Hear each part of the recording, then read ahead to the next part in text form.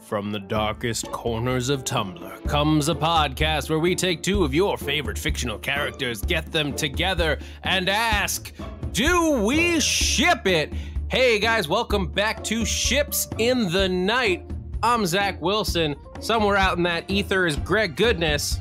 It really is somewhere at this point. Like, you know how time has lost all meaning and no one knows like what quite day of the week it is? I have now progressed to a space-time continuum dislodging in my brain where I no longer know where I am in physical space.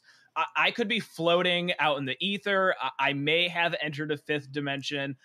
I pretty much exist only as an online entity at this point. Well, we're just voices. We're voices uploaded to the Apple cloud, and that's pretty much all we are these days. We're not functioning human beings. We're just a piece of Apple's machinery. That's all that we have ever been. That's the only proof that we have walked this earth, is this horrifying podcast. Oh God. And my life flashes before me. But here's the good news, Greg. We have other bodiless spirits that we can welcome to the show in this like ethereal plane of nonsense that we call Ships in the Night. Let's welcome to the show writer and tech wizard. It's Dave Ciaccio. Hi. Dave, thanks for having me. How does it feel to be ensnared in our digicube of non-reality? It feels great. In fact, earlier this month, I went ahead and uploaded my entire brain into the internet and just did away with my corporeal body forever. I'm done with it. Yeah, I'm basically an app. I run on a phone or a lapbook, preferably MacBook or something of that. Something in the newer a laptop.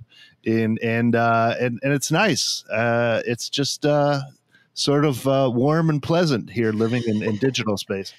Apps never sweat. That's the best thing. Is like you never have to download Tinder and put on deodorant to go outside. Like it just is as it is. It's perfect. I don't know, man. Have you been on Hinge? That thing's all sweaty. Yeah, certain apps are dirtier than others, and we're cluttering up the app store with our filth. All right. Yeah. Well, our filth aside, it's time for some, a different kind of filth, actually, now that I say it out loud. I think we should get into our shipping for the day. What do you guys say? Should we kick it off with the first ship? I'm ready. Hit me with it. This one, so speaking of being ethereal, this ship is perfectly suited because we're talking about, from Watchmen, Dr. Manhattan, and from Bruce Almighty, the Almighty himself, it's God, as portrayed by Morgan Freeman. We've got two godlike figures, God and Dr. Manhattan. First reactions, what do you guys think? Consequences for the entire universe, I feel like, are going to come out of this. When people say, like, when they have really good sex, they're like, man, I'm seeing stars after that. When these two fuck, they are creating stars as a byproduct. Mm-hmm. Yeah. That was definitely my first instinct is, there's that old sort of juvenile theological question of, is there a boulder that God could create that is so large, even he could not hold it? Like, just the sexual ramifications of that question applied to two separate individuals. Are you asking if God can create a dick so big that he himself cannot suck it? Okay. Zach, we are not even 5 minutes into the podcast, my dude. You have got to bring it in for a smoother landing than that. Disagree. Hard disagree. But I mean, yeah, like what Dr. Manhattan can create, can basically shape his dick any size or shape that he likes. And I assume God can take it. But maybe, I mean, maybe this is like a little like game that they like to play. Does this start as a so going to the meet cute, does this start as a philosophical conversation? Well, I mean, it's interesting because they both, like Greg Goodness, live outside of time, right? They experience all time at the same time. So I assume before they hook up, they are already hooking up. Right now, somewhere they're hooking up. They always have been. Yeah, simultaneously have and have not been having sex. They are always fucking and have always been fucking. And leading up to it, they retain the memory of their future fucking before they even meet. I could kind of see this as I mean, yes, we're diving really quickly into the sort of space-time continuum logistics of all of this. These are important questions, Greg.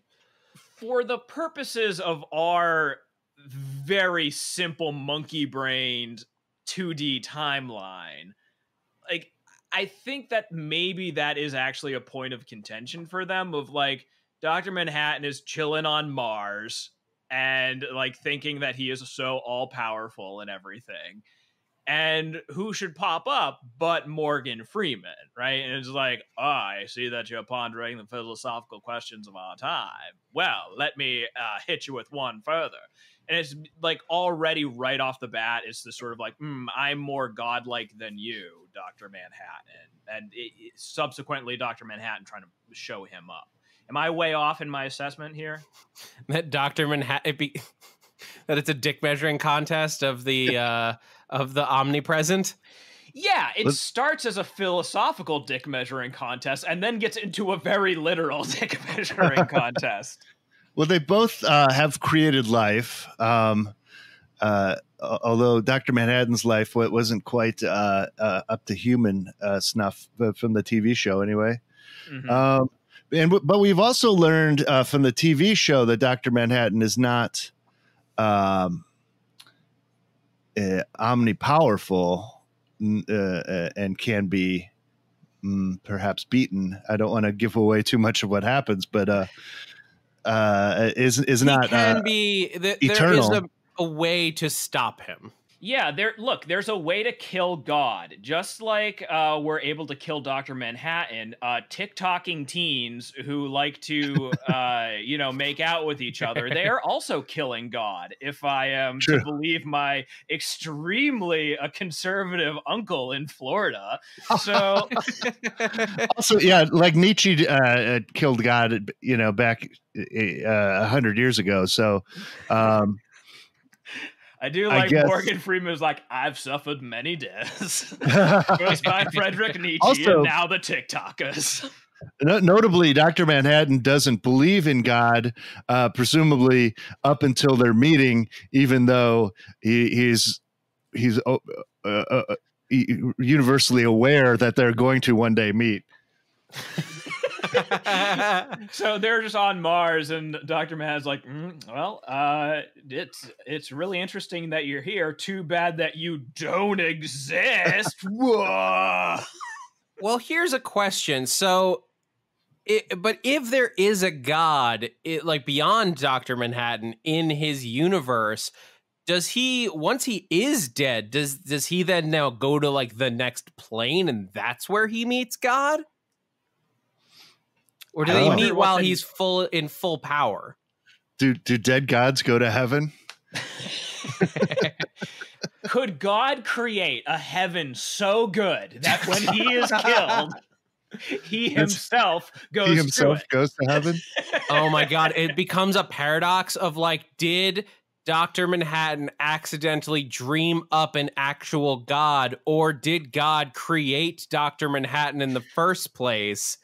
And it's just an Ouroboros of these two 69ing. If God dies and goes to heaven, does he sit at his own right hand? Morgan Freeman is like, I do believe that we've created the theological inception, Dr. Manhattan. I am here to sit next to you, who is also myself. But so here's the thing, though. Once these two do meet in heaven, in space, on Mars, wherever it is, do these two fit together like long term in terms of just their personalities? Because they definitely have stuff to talk about, because I think Morgan Freeman God, he wants somebody who can understand what he's gone through as the omnipresent God. That's why he gives Bruce all of those power, because he's like, somebody needs to understand. But here he gets a guy. Jim Carrey learned very few of the lessons I wanted to teach him.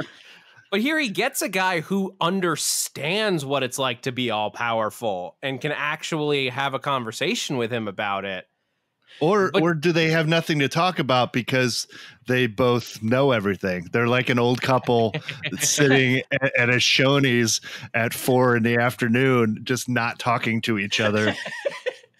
Morgan Freeman's like, can you believe I gave Jim Carrey all of my powers and he just used it to lasso the moon so he could fuck? And Dr. Manhattan is like, yes, I know.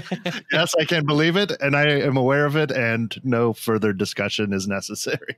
I have heard this story 1,000 times and created it myself. Like, yes.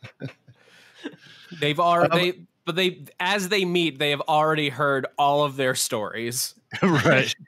I've already heard the punchlines to all of your favorite jokes, so don't even try it on me. I'm aware of all your lines to try to get me into bed. And I also know which ones work or don't. This is some weird reverse Eternal Sunshine of the Spotless Mind, where as soon as they come into each other's vision, they're like, this ends badly. And they meet, immediately share a knowing glance and walk away.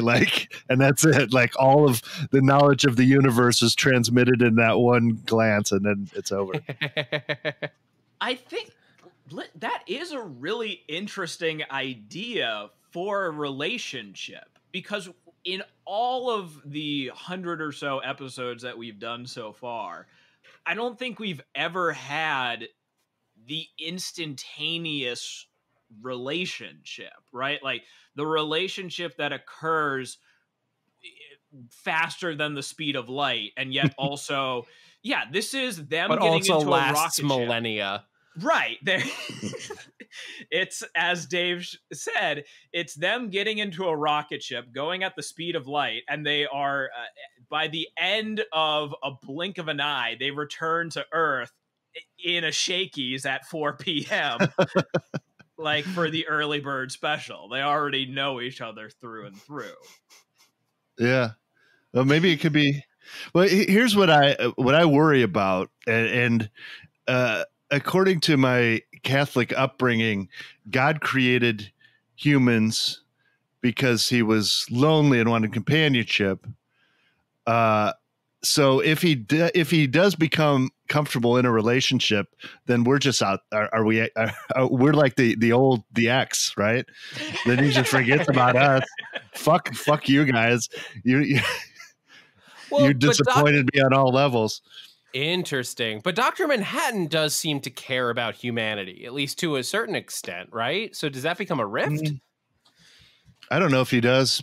He leaves to go create life, and then he comes back to have sex with Eve. Yeah, Regina King. Oh, yeah. From the TV show. I love how much we're just like replacing character names with actors. Yeah, are we talking about is Dr. Manhattan Billy Crudup or Yaha Abdul Mateen or whatever? Oh, and is God Old Testament God or New Testament God? Because they have very different temperaments, my friend. Also, God is actually, Morgan Freeman, Greg. We've established this. There's no Old Testament, New Testament. It's just Morgan Freeman. Do you mean is he Bruce or Evan Almighty, Morgan Freeman? Dr. Manhattan is John Osterman, who was a Jewish immigrant from Europe to the U.S., so it would definitely be an angry Old Testament God, I think. Okay, so if anything, there being no New Testament in the Jewish faith was what I'm saying. If anything, then I think there's probably, if Dr. Manhattan does care about humanity, that's the rift, because God is like, listen, I'm over these people. I gave them everything that I could, and then I went to Jim Carrey, and I tried to do it on a more personal level, and still it was only a middling box office success. Like, I'm done with these people. And Dr. Manhattan does want to save them, right? I think a lot of the Watchmen series and a lot of the novel presents Dr. Manhattan as not really caring too much about humanity. He doesn't believe in protecting us from ourselves necessarily. Yeah. I am not going to get into this discussion because if I learned anything from my early days as a college person, it's that discussions about the philosophical ramifications of Watchmen do not end well. They ruin friendships and forever stain any sort of future relationship that you try to have. It's true. If anyone that I was dating or friends with liked the Watchmen movie, I'd be done with them.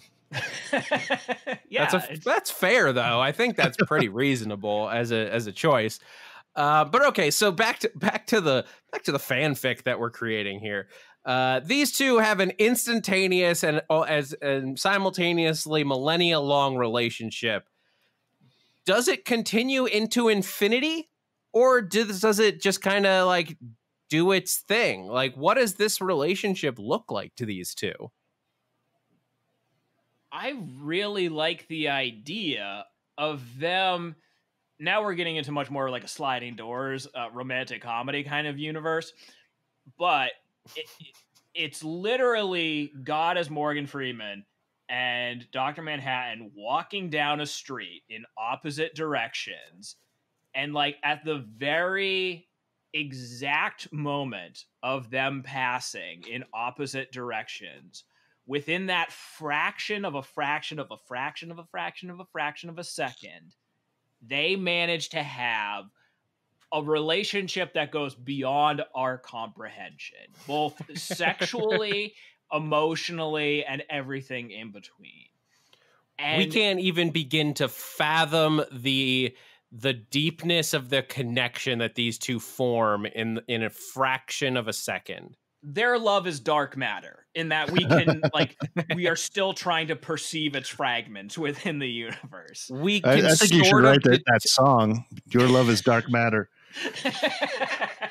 We can detect its existence from the lack of love around it. But we cannot prove that the love itself exists. Yeah. I'm going to say that they have a very strong and emotional and satisfying relationship that doesn't last forever. Partly because I believe I'm going to say it's canon from the TV show. You should watch it. If you haven't watched it yet, stop the podcast, go watch all 10 episodes and come back. Okay, now that you're back, Dr. Manhattan dies in 2019. I'm going to say that's canon. Mm-hmm. So I would say that if they meet cute before that, they have a very strong and successful relationship, but it's not eternal. I think that's fair. That's a good story right there. Well, Bruce Almighty came out in early 2000s, so it's that leaves him some time. That's good. Yeah, it was somewhere in there. It was that everyone thought he was on Mars, but he was off in I don't know where the fuck Bruce Almighty takes place, but he was off sucking God's dick. Or I mean, I know. Morgan Freeman is a male human, but do you think that as God he has a vagina? I think he can if he wants to. Yeah. If he wants to, yeah, okay. I like Greg's better. He both does and does not. He does it. He both has a dick and a vagina, both and neither. Yeah, exactly. He is both all and nothing. The alpha and the omega, the penis and the vagina. Oh, that's what that means. But so here's the question that we got to ask ourselves at this point. Like, so this relationship has birthed the universe. It's been instantaneous. It's been forever. Do we ship it? I'm going to go ahead and say yes. Mostly because we just haven't had any sort of relationship like this on the podcast before. And I think variety is the spice of life. You need a relationship that both does and does not exist at the same time. just to mix it up. So I'm for it. Yes. Yeah, I Dave, ship what it. do you think? I like it. Yeah. The Clash of the Titans, the gods get together. Like I said, philosophers will spend ages just trying to debate the positivity or negativity of the relationship, but we can say for sure, I think we ship it. I think it doesn't last forever, but it also does last forever because it's forever at that point of that one instant that they're together is forever. Beautiful. And almost that fanfic was almost a religious experience, you could say. All right, we're gonna take a quick break while I get punished for making those puns, and we will be right back.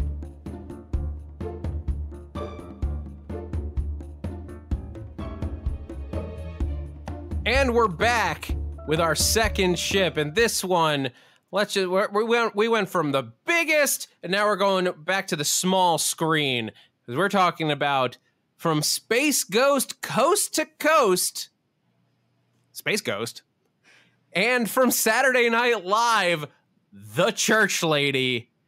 2 talk show hosts, 1 ship. What do you guys think? Definitely competing for airtime. It's going to be tough. And we had talked about theology a lot in our previous ship, but man, I think that there's going to be... I'm not sure how the church lady feels about a space ghost if she believes in his existence.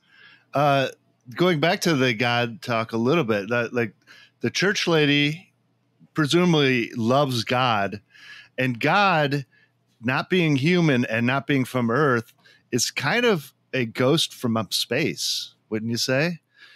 So this might be a familiar territory for her. I can also see Space Ghost saying that to Church Lady. Like, well, what do you think about it?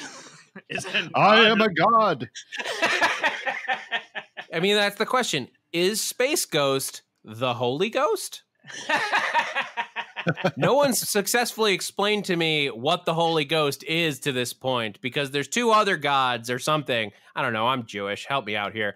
But let's talk about this. Let's talk about this fanfic instead. You see, it's like a trinity. It's like a shamrock.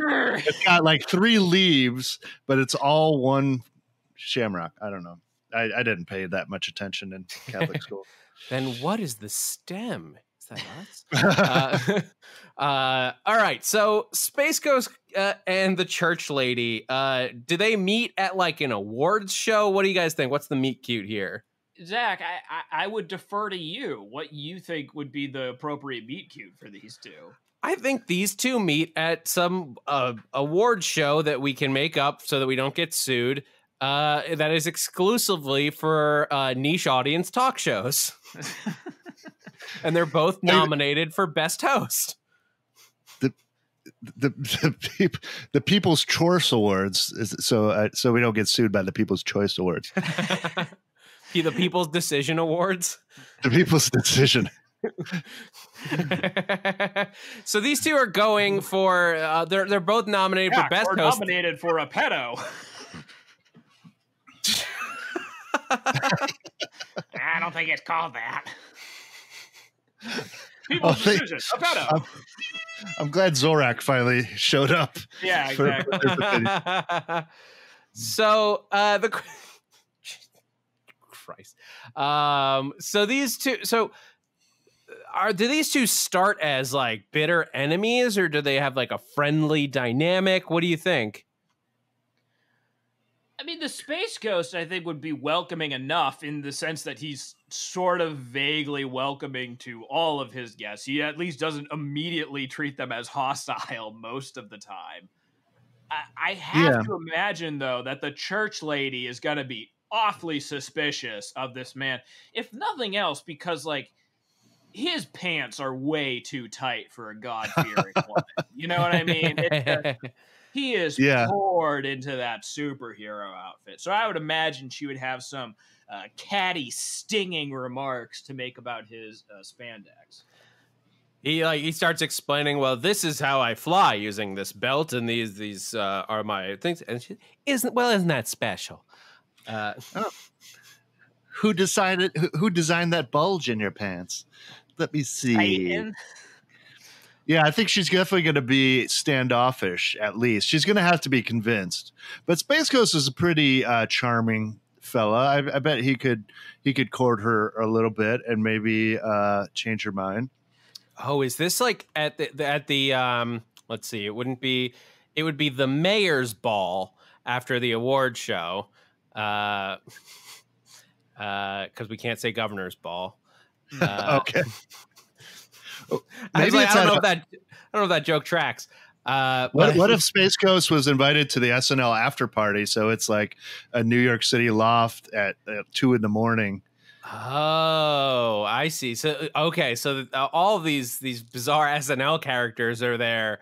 A couple of them Space Ghost connects to. He's like, "Oh, Coneheads, we can have a conversation." Yeah. He's talking with Ed Grimley and the cheerleaders, and Space Ghost walks up.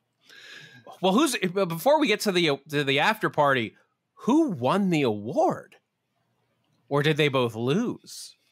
They both definitely lost. It went to like Brian Meeples hanging with peoples, sort of like vaguely public access, like regional Chronicle-esque news magazine program. Yes. So neither one of them likes the other one at first. Like they had a bad interaction at the award show, but they're at the same party, and I totally see this, that they're just like hanging out by the drinks, and one of them says something snarky about whatever person Greg just said, because I already forgot it. And they commiserate over their shared loss and their frustration with the mayor's ball. What is it? The mayor's ball. Yes, that's the award show that you have after. That's the party that you have after the Glemmys. Yeah, like Space Ghost is, I think at this point, had a few too many, and he's trying to convince her, like, I should have won that award. I'm a great host. Look, you believe in God. What's that about? How's that for a question? Gotcha. Like, it's instantly he is trying to lay on the charm. And I would imagine that then, I think that church lady having that format spun around on her and finally have someone asking her the questions and asking about her interests and what she believes in, even if it is in that very sort of half-hearted Space Ghost manner, I think she would be into that. That's a level of attention that not a lot of people pay her. Mm-hmm. And maybe after like she has a few like rosés in her, and you know it's been a disappointing day, and she just wants to let loose a little. She might be up for a little, you know, snogging behind the She has a few too many sacramental wines. Organ, and then I can show you the thing I play on. Hello. Sorry, I've got a little too much of the blood of Christ in me. I don't know what accent that is because it's definitely not church lady. I'm sorry, everybody. Well, okay, so these two, there's the drunken hookup in the loft at the SNL Glemmy's after party for the Bobby People's Moynihan Decision just Awards. staring the whole time. Yeah. Oh, well, it's a loft, so it's an open format thing. They like disappear into the upstairs, but Bobby Moynihan was already there. He just didn't leave. Bobby Moynihan never leaves. and everyone's a little secondhand high from Pete Davidson just walking past them. So these two I think they just are going at it in the loft, like right there, the upstairs of this loft. Mm-hmm. I think we can like imagine. I don't need the details of what happens when Space Ghost journeys into the unknown of Church Lady. I'm more interested in what happens the next morning. Oh boy, yeah. Oh, the fallout from that is gonna be swift and mighty. Church. Swift and mighty. Church Lady is a God-fearing woman. So, like, I would imagine that, yeah, Space Ghost wakes up super hungover. Pete But also Davidson, like super proud that he yeah, I finally made laid. out with a woman, exactly. And then Church Lady is like, well, since you've stuck your tongue in my holy mouth cave, then we need to get married. Like, she just, I think Space Ghost wakes up hungover and sees Church Lady in a wedding dress. Like, it's time. Yeah. She's You know? she's probably gonna immediately get clingy, and he's gonna be like, "Oh, look at the time. Geez, looks like I think I have somewhere to be." Nonsense, Bill Hader, get over here. Zorak, You're an officiant of something. don't we have lunch plans? No, we haven't. We've never hung out in the entire time you've known me. It's just Want to be my best man? He's trying to get away. Like, I've got brunch plans that I've got to get to. You know, Moon brunch. It takes extra long, and I need to get there very soon. I'll definitely call or text. You have a two-way communicator, yes? That sounds like the words of Satan. Yeah. Starts calling him Satan a bunch of times, and he's like trying to make an exit. Yeah, she is just definitely going to pursue him. This becomes, Church Lady is now a recurring character on Space Ghost Coast to Coast at this point, because she is so dedicated to the idea that, like, well, you gave me a peck on the cheek once, drunkenly, in front of, special guest Lenny Kravitz, and now we are married. And she is in the meteor? Is that what they film on, Dave? Well, there's a window where you can see outer space. So I imagine that she's just out there in a spacesuit, just knocking on the window, just banging. Let me in. Let me in. Yeah, he's trying to interview Willie Nelson, and she's like, "You haven't performed your husbandly duties. Like, put a baby in me so we may propagate in the name of the Lord." You owe me a ghost baby. Yeah, exactly. Oh man. Well, so I mean, what happens from there? Like, does this end with her like wearing him down to the point where they get married, or does Space Ghost have to use some of the lasers that he's got on that suit? There's a restraining order. Space restraining order might be called for. But that's the thing. She isn't going to heed that space restraining order, because that wasn't signed off on by God. The only word in law she pays attention to is that of the Bible.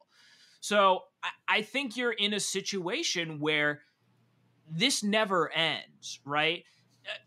Space Ghost is married in the eyes of Church Lady, not in his own eyes.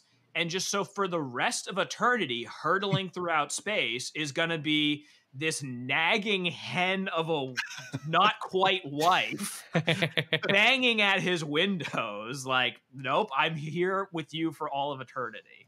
Oh, yeah. Man.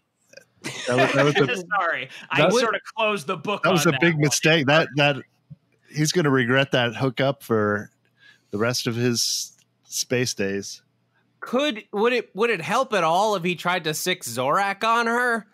Well, I am an evil villain. I think Zorak likes her. It's like, she's catty and mean. She can keep up with my zingers. What about Brack? Maybe Brack and her would just get along. Famously. Sure, yeah. Like, he's a dumb idiot. Church-going types love dumb idiots. So you like to talk about God. Yeah. That's pretty cool. that might be that like he could sort of foist her off. Space Ghost is like, I'm not interested in this woman, but I'll introduce her to Brack, and maybe the two of them will hook up, and then it'll take off the pressure on me.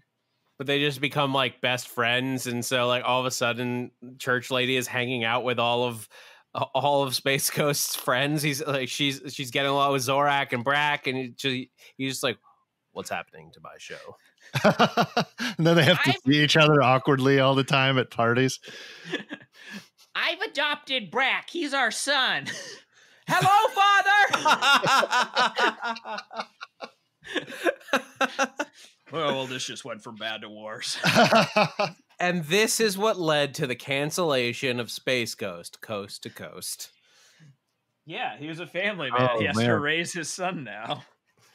Both of their talk shows are going to suffer for this relationship. Oh man. Well, I guess like we got to ask that question. Do we ship it? I don't think so. Oh, yeah? Really? Greg does? Yeah, I can see that. I want annoying Hennish wife, and I'm sure like that's not an okay thing to say anymore, but I want that character in Space Ghost Coast to Coast. I want her banging at the windows and reminding Space Ghost that like it's his turn to clean out the space gutters. We don't have space gutters. I installed them. I'm gonna disagree. I don't want this for either one of them. Both of them had fun talk shows while they were on the air, and this is gonna ruin both of them. I don't ship it. Yeah, I don't ship it either. I think it's going to end up being toxic. They were just both horny and a little drunk and a little high, and they hooked up out of desperation and sadness from losing the Glemmy. The pedos or the Glemmys, I don't know. It's like the Academy Award and the Oscars. It has a lot of names. I think they both end up worse for it. I don't ship it. Oh, well, there you have it, guys. We do not, with a 2-1 vote, we do not ship the Church Lady and Space Ghost. Sorry, Greg. We're gonna. In my mind, they're together forever. And yet, together for such a short amount of time. We're gonna take a quick break, and then we will be right back with our Matchmaker segment.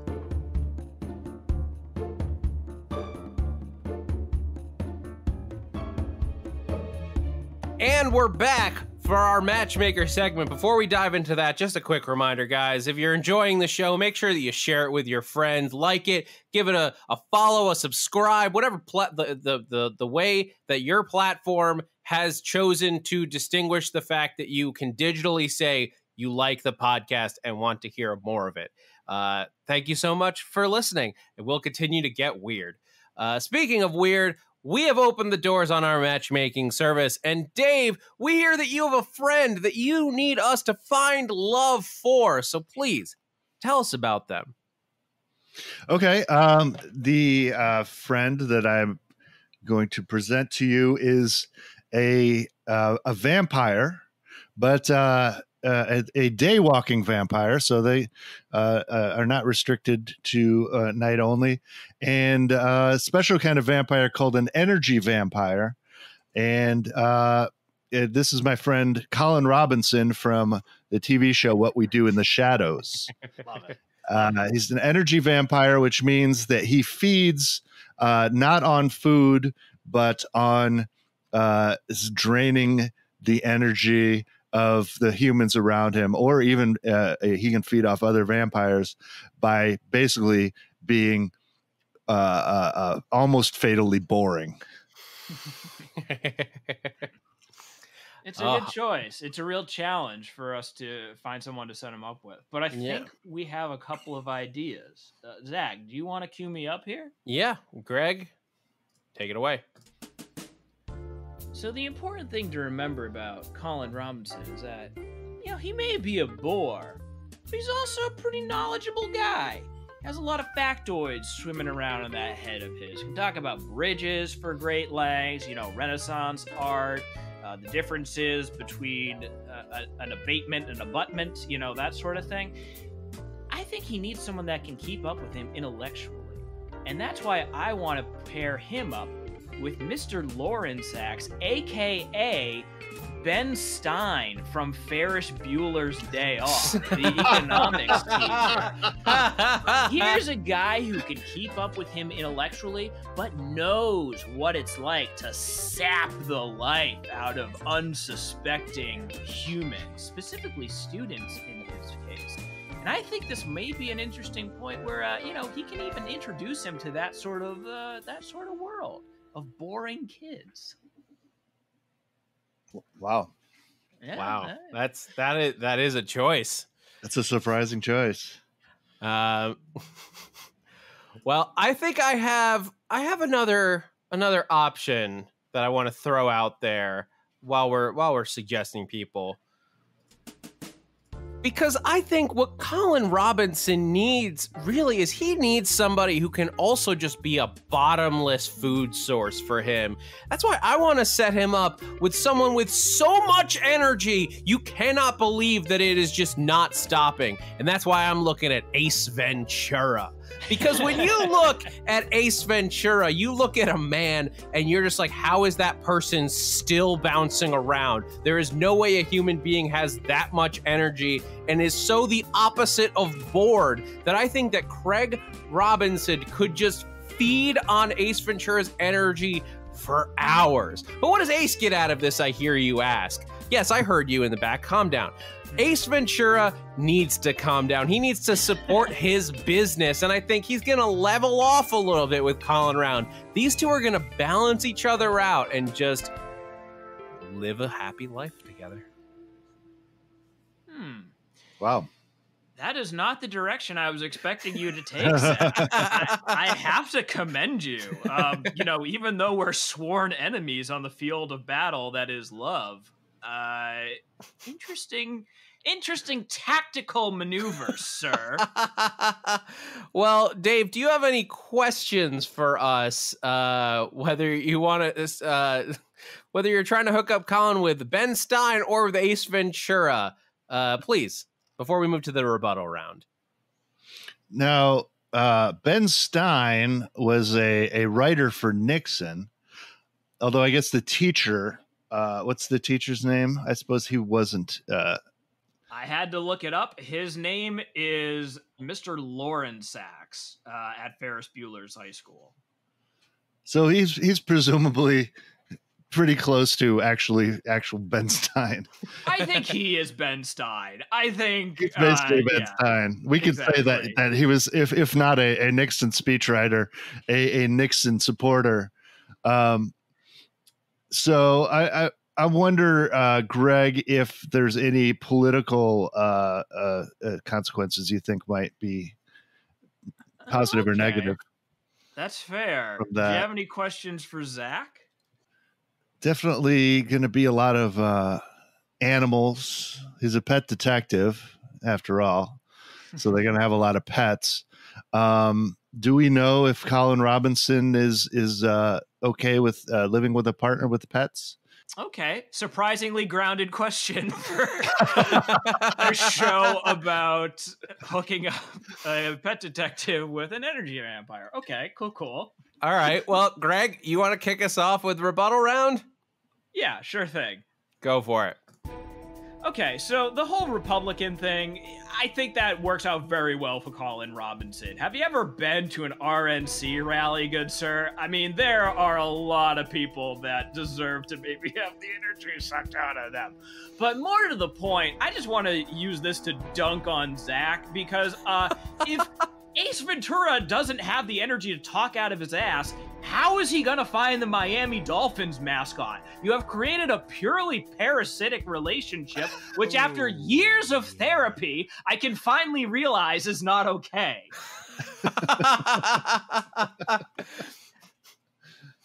Well, here's the thing. Colin Robinson, I think he does like animals. I mean, he lives with people that can turn into bats. He has to be at least kind of okay with living with animals. He's had to deal with enough guano that he and Ace Ventura can at least bond over a hatred of bats and guano at this point. But that's the thing. I think Ace Ventura, he'll have a much more successful career once he just comes down a notch. I mean, let's look at it. that animated series did not do well. He needs somebody to bring him down. That animated series failed because they would not pay Jim Carrey to do the actual voices. That is behind the scenes, and it is absolutely not canon, Greg. Well, Dave, we've presented you with two options for your friend Colin Robinson, the energy vampire. Ben Stein, because we can't remember the character from The Breakfast Club's name, and Ace Ventura. Who do you want to set Colin up on a date with? Wow. Okay. A lot to unpack here. I like the Ben Stein suggestion. It seems like they might be well suited to each other. There's both. I mean, basically, Ben Stein is sort of an energy vampire. At least the economics teacher he plays definitely seems to be. Although in the show, in What We Do in the Shadows, we have seen that Colin has dated at least one other energy vampire, and it did not turn out well because they were feeding off of each other a lot, which made them both sort of lesser. Ace Ventura is interesting because I gotta say, I think Jim Carrey's later work is better when he's a little more subdued. So I think that blasphemy, but okay. I mean, I think when he what was that show? Comedian? Kidding. I think he's better in that than he was when he was in The Mask. You know, so I think taking Ace Ventura down a notch might actually improve his career and social standing and just a personality in general. I am going to choose Ace Ventura and Colin Robinson because I think that they both improve each other. Ooh, man, who would have Dave. thought that you'd ever see a ship of Colin Robinson, the energy vampire, and Ace Ventura? Only. Dave, we have fundamentally different views of what constitutes peak Jim Carrey. If only I had known. Really? You're going to go with The Mask Jim Carrey as his peak? The apex, yes. You're going to tell me you take fucking the majestic Jim Carrey over The Mask? Fuck you, Dave. Seriously. Maybe I would take Truman middle Show. Jim Carrey, Greg. I would take Truman Show Jim Carrey over The Mask Jim Carrey, or even Cable Guy Jim Carrey any day of the week. We don't talk about Cable Guy around here. Not until the audience suggests someone for us to ship with the Cable Guy. Please don't. Please do. Dave, thank you so much for coming on the podcast. Thank you for having me. Yeah, if people want to keep up with you, I know you're doing a bunch of stuff these days online. Please plug away. Tell people what they can find you on. Okay, I write for some shows. One of them's called Setflix. It's like a movie pitch game show with comedian guests. One of them is a show I write for is called The Happy Sappy Grown Up Hour, hosted by Nikki Urban. It's like Sesame Street for adults. We do stories about sex, drugs, and rock and roll, but with puppets and animation and such. Both of those can be found online. And I host a new show on Twitch called Jack In, which is an animated. It's a show with comedy guests and animated hosts, and the hosts are done in real time animation and interact with the guests in real time, very much like Space Ghost. The guests come on a TV as themselves. And the hosts, me and my sidekick, are both animated in real time. It's really fun, and that can be found on twitch.tv/jackinshow. Awesome. Well, I guess the other thing I'll say is I'm at Dave Ciaccio and DaveCiaccio.com on all the social media. There you go. And maybe how do you spell Dave Ciaccio? Because I can't keep track of it. DAVECIACCIO. Perfect. And it's also going to be in the description of this podcast, which is probably on some kind of screen in front of you. Greg, where can everyone find you? You can find me on the tweets at Greg Goodness, and you can find me performing occasionally when it's open at the Pack Theater in beautiful, sunny Hollywood, California. And I'm Zach Wilson. You can find me on Twitter and Instagram at @ThatZachWilson. Thank you so much for checking out the podcast. You can follow the show itself at ShippingPod on both Twitter and Instagram. Until next time, guys, this has been Ships in the Night, casting off.